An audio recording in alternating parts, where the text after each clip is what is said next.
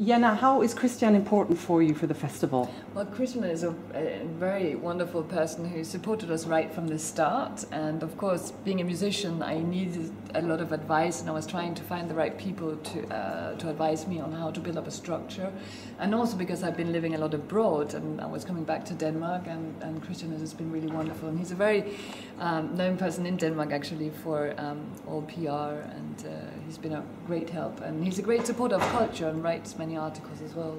So Christian, is Holstebro the place to be for classical music this weekend?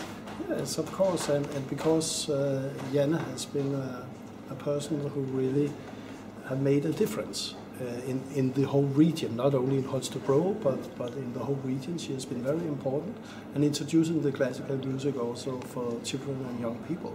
So I think in a way it shows that one person can make a big difference. And what will be your highlights of the festival? Are you going to get a chance to see anything? Not at all, because I'm leaving for Berlin in 6 hours. But you can watch it online tomorrow. And I will for sure. That would be great. That would be great. I will for sure. I heard about it. So how does your partnership work?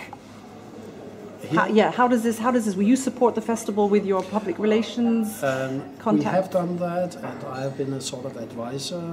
I tried to help establish the board to get in touch with the right people, and also with, you could say, the important cultural politicians in Copenhagen, that they know that there is a festival here.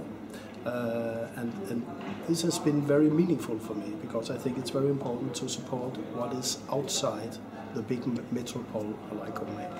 So you think we can really make a difference with a festival in a place like Holstebro for classical music? When you guys are coming, you can make a difference, especially when you have the Google glasses with you. It's a big difference. Great.